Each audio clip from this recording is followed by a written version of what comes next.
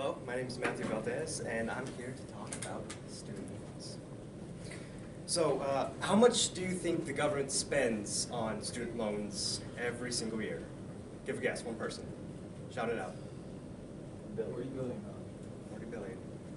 Close but no cigar. About 100 billion every single year. Now, how much does it get back every single year? Does anybody know? $1.6 billion. That is a low return. Now, why is this important? Now, that is important because it is driving up the cost of college. And this affects you because you guys are in college. You're probably going to go to university in the next 1 to 2 years. And it's also driving up the national debt. So, I come to you as a student because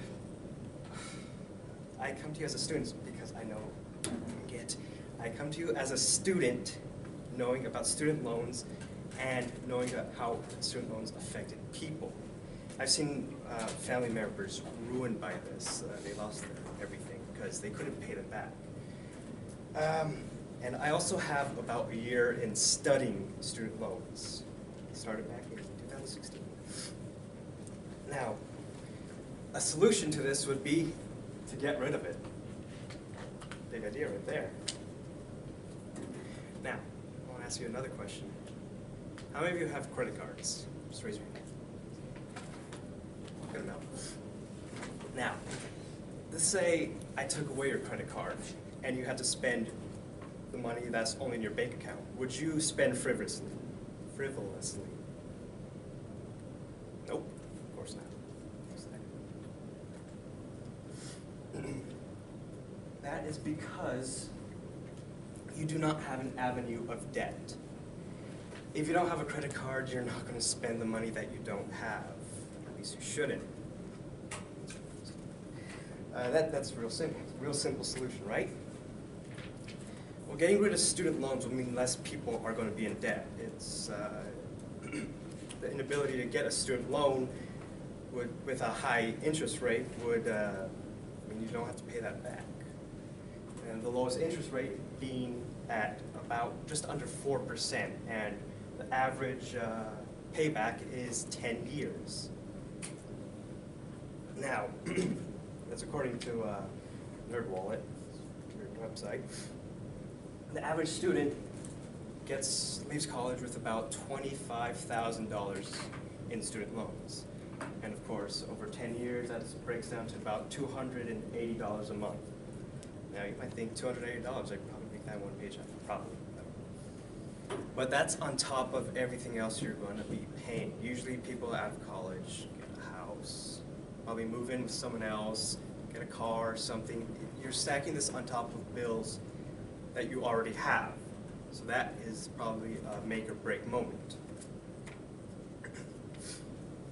Now, if I said I could give you each $100 to spend on a meal, every single meal for every single day, how many of you would spend on the highest thing you can find?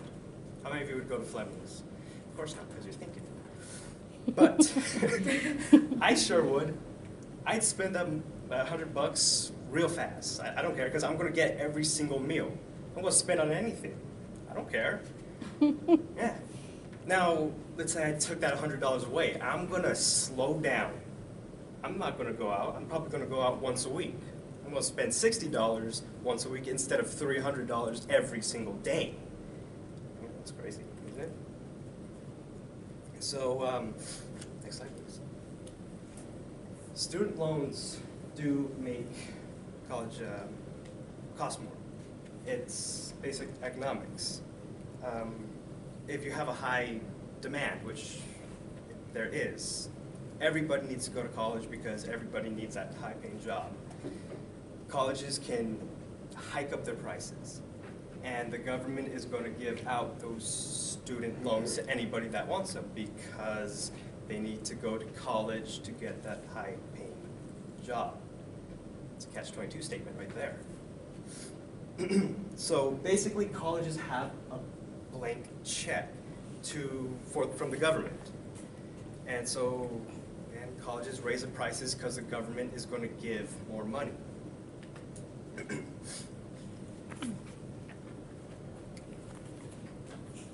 Now, let's go back to another question. If I gave you each $1,000 every single week to buy anything at all, every single week, how many of you would spend that money? Of course not, because you're smart. Thank you.